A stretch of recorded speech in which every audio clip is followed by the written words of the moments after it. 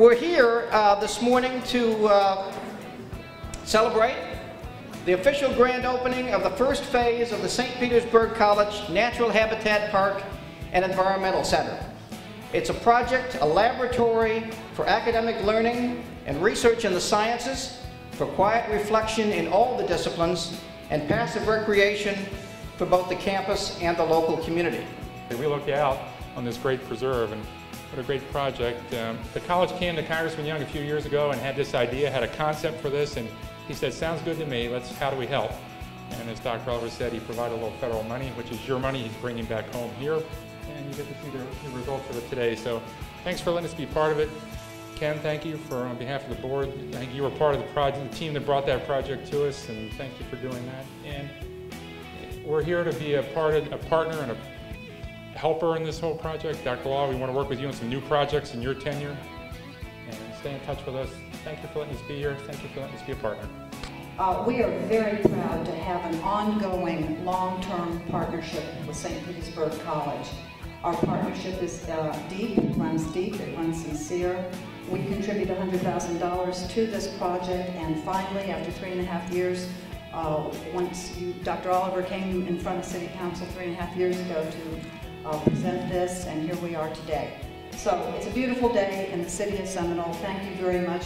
This project was done in what we call top-down construction, to be as sensitive as possible to the environment. And through this method of construction, the only thing that touches the ground are the workmen, as the equipment sits on previously constructed boardwalk and not directly on the ground.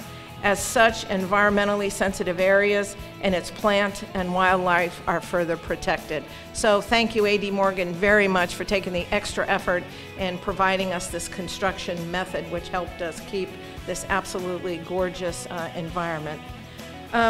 Just a few other things. There's a sculpture sitting out here that you'll see this morning as you walk by. That is from the Gulf Coast Museum of Art collection that we brought over to the college. It's called Kaput, and it means gateway. So I think that's an appropriate sculpture for this. And of course, there's a butterfly garden out there which continues to keep focus on the sustainability and the environment. Last but not least, in terms of speakers, it is a great pleasure to introduce somebody who's a great friend of students, and we'll talk about them in a minute, and a great friend of the environment. Came in June and immediately embraced this project, was excited about it, and he's here to spend some time with us this morning. And a couple of words from our president, Dr. Bill Law. First of all, welcome. You know my line is always the same. When an education institution, when a college like ours can open our doors and have the community visit us, people who are not our students, and our wonderful students are here, we would expect that, but when the community can come aboard our campus and find something of value and beauty and encouragement, it makes our day. So thank you all for being here this morning. Now, Jim, this is the most eclectic campus in America. There is something for everybody. We've got university partners, we've got baccalaureate degrees, we've got community libraries, there is something for everybody. Jim has just done a magnificent job. But I will tell you, this particular project, I think, is the winning strategy. And here's the criteria I use. When your in-laws or your family comes to visit at Thanksgiving, and after you've eaten, you say to them, let's get in the car. I want to drive out to the campus to show you something really nice in our community. And it will be a destination for you and your family and your grandkids and others who come to visit our community. So Jim, thank you for all you do. Mr. Chairman, members of the board, Harry, everyone, congratulations. Thank you for being here. Let's have a great day. Thank you. 1, 2, and 3.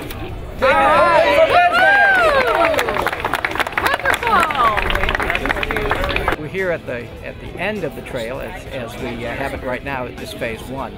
The nodes, the connection nodes, and it really is kind of a place away. It's into the woodlands. When you get this far, you really kind of forget you're on campus. And so it's been a great day today and a great opportunity to showcase this outdoor laboratory and place for a quiet reflection. Happy trails to you until we meet again. again.